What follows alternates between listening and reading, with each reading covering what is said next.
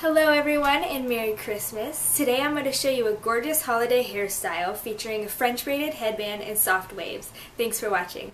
Alright guys, so it's always nice to start with a smooth canvas, so go ahead and brush everything out. Now we're going to part the hair in 3 sections and we're going to separate basically the front from the back. So I'll just do a strong middle part and then I'm going to take about from the apex, so the very top of the head, all the way down to just behind the ear. And I'm going to do the same thing on both sides.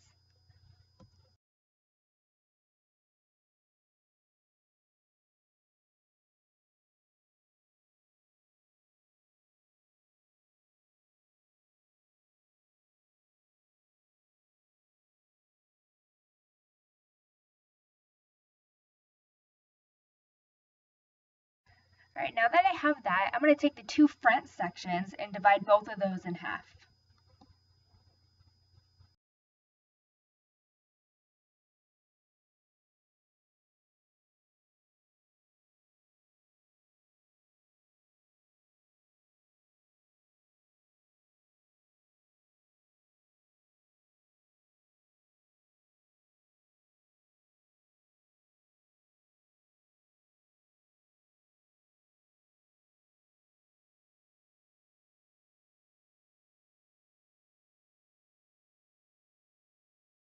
Okay, now I want to marry the 2 sections that are closest to the hairline, and this is what I'm going to use to start my French braid. Take a tiny section just above the ear and divide it into 3 smaller sections, and this will be the 3 strands that you use for the inverted French braid. Now, if you don't know how to do an inverted French braid, of course I have a tutorial on it, so please check that out. So while you're doing this, one thing to keep in mind is just make sure you keep everything really, really close to the head and you're continuously moving in the direction that you want your hair to go. You don't want to give it too much slack because then there'll be kind of sagginess as an end result. So you want to make sure everything's really tight and close to the head.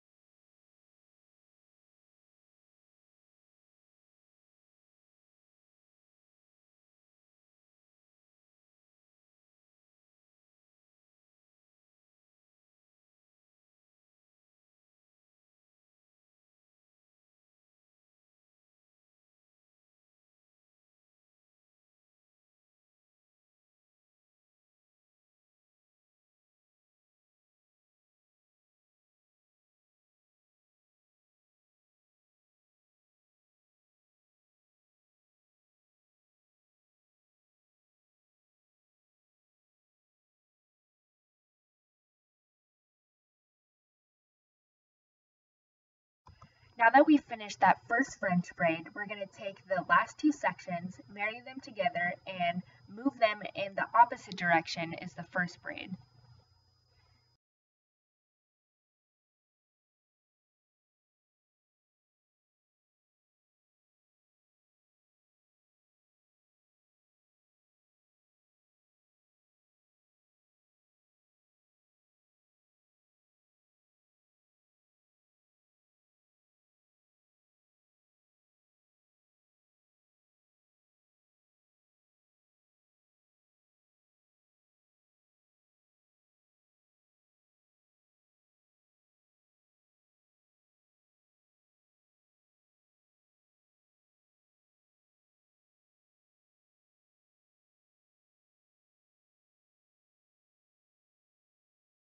Okay, so at this point, we're just mimicking the exact inverted French braid that we did on the other side. We're just going in the opposite direction.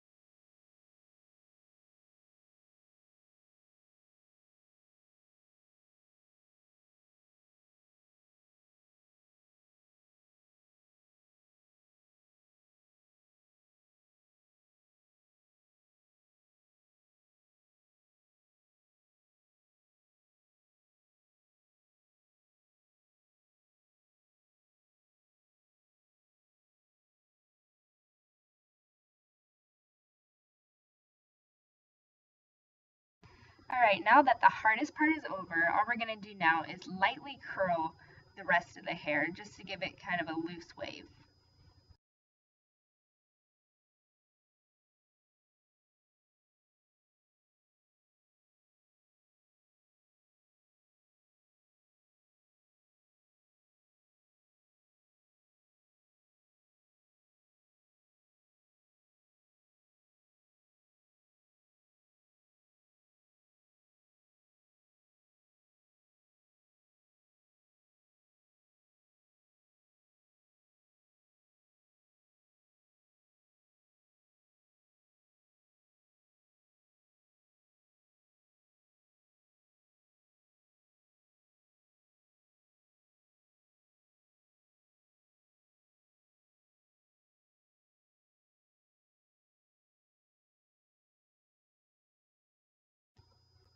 And once I'm done curling, I like to run my fingers through the ends and kind of separate everything out because it makes it look a lot more natural and flowy.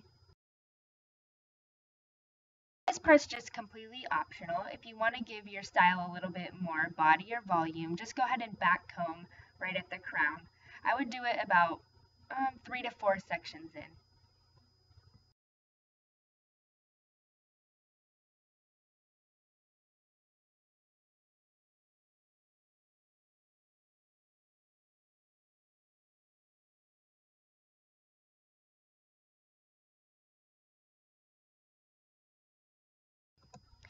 Now I want to conceal the tail end of the braid, so I'm going to take a diagonal back section, place the braid parallel to it, and then I want to take a larger bobby pin and pin that in place.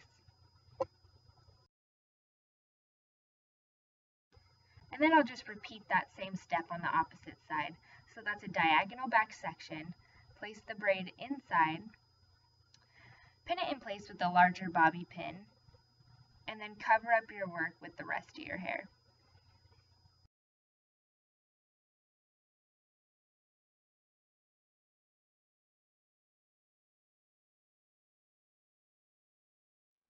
Alright guys, I hope you enjoyed this tutorial. My name's Lauren. Thank you so much for watching and make sure to subscribe. Merry Christmas.